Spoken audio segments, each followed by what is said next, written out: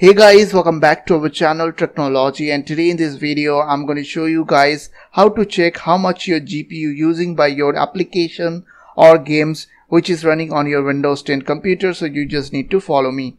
So as you can see right now, Valorant game is running on my background, and also I have running Google Chrome here and Discord here. First of all, you need to go to your task manager. So for that you need to right click on this taskbar, and after that click on this task manager.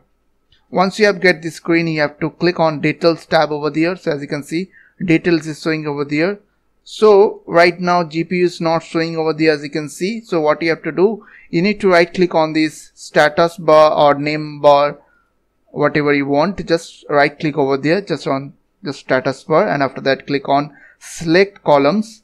Once you have click on select columns, you have to scroll down and you have to check this two option which is called dedicated GPU memory and shared GPU memory. After checked, you have to click on OK. Now I will select a Valorant game from here. As you can see, here is the Valorant.exe, and this one is the game. So if I will check here, as you can see, dedicated GPU is showing over there, also shared GPU is showing over there, and memory how much using right now on real time.